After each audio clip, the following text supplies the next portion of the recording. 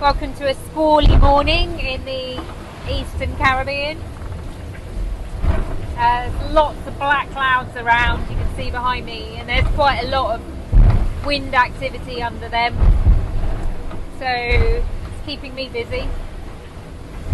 It has been a frustrating night for me. What I thought was going to be a kind of point, shoot, hold on affair just wasn't like that.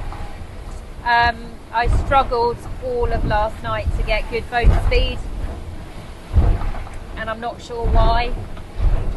I haven't practiced a huge amount with the big foils in the kind of 14 to 18 knot range, which is what we had all night.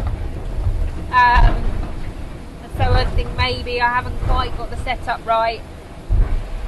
But that's why we're out here, that's why I'm racing, and that's why this race in particular is so good, because you know, I do get to line up with my competitors and learn if I'm fast or if I'm slow. It's got a bit better this morning because the wind has increased, and I think I just know how to set the boat up in those stronger winds. But I'll keep trying, keep plugging away, keep trying things, and hopefully I'll start making some miles on the other foilers later today.